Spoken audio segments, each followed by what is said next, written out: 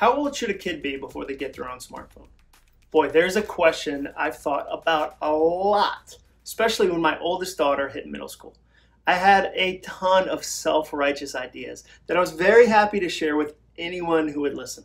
Because of my job, I even got to write about them and give speeches about them in front of thousands of people. When I put my foot in my mouth, I don't like to do it in a small way. I go all in.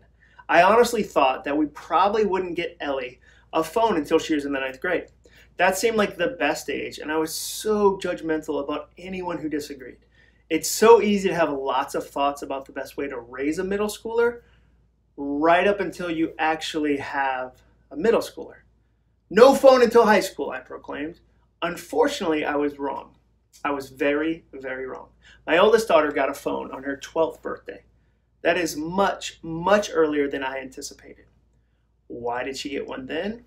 Well, one thing really changed the whole situation for me. Ellie, my oldest daughter, is in an awesome small group with our church. Over the years, she has really grown to love that group of girls. They have become some of her best friends. One night, my wife said, "It's too bad Ellie doesn't get all those encouraging texts from her small group all week long." I didn't know what she meant, and I asked her to clarify. "Well," she said, "all week, every other girl in the group is connected to a group text. They send Bible verses and jokes and encouragement.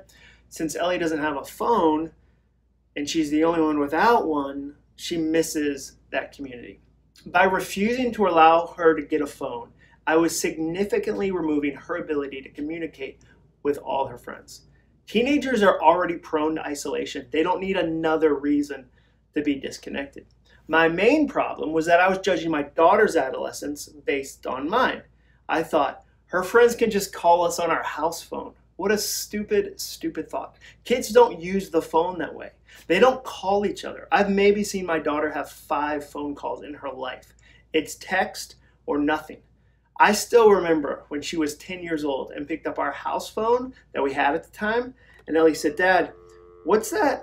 What's that noise?" She didn't even know what a dial tone was. Remember dial tones? Oh, how quaint. I bet you don't say the phrase nights and weekends anymore either. That used to be the most important phrase. If a friend called you at 6:55 p.m., you'd pick up your phone and be like, "My nights don't start until 7 p.m. Why do you hate me so much? Call back." Click.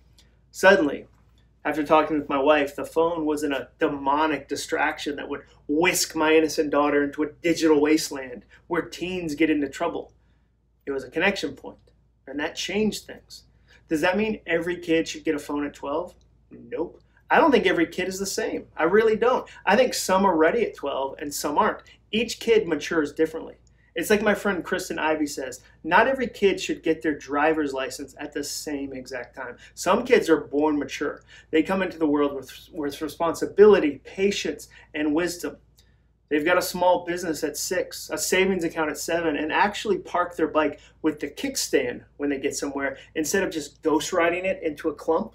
Have you ever done that? Oh man, does it feel great? You step off that bike while it's still in motion and you just let gravity do its thing. That bike is in the Lord's hands now. Oof. Some kids are mature. Other kids are like me. I wasn't ready for a car. I was a knucklehead, a word I'm trying to bring back, along with ding dong. Like he's a ding dong, and the word joshing. When's the last time instead of saying, "I was just kidding," you said, "I was just joshing"? Try it out. It's fantastic. We've all seen a 16-year-old and thought, "I feel like you should get your driver's license at maybe 25 years old." The same goes for cell phones.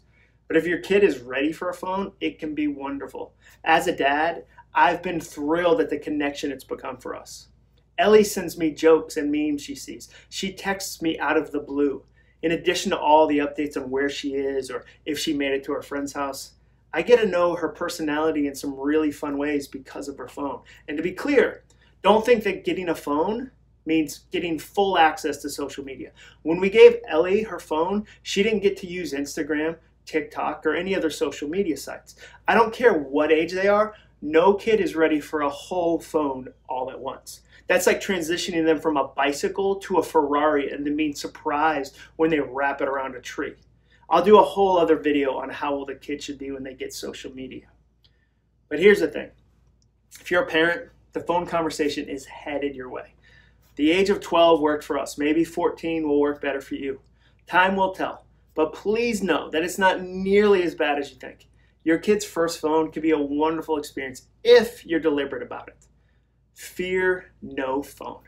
Thanks for watching today's video. Make sure you hit that like, make sure you hit that bell so you don't miss the next one, and thanks for subscribing to my channel. I'll keep making these if you keep watching.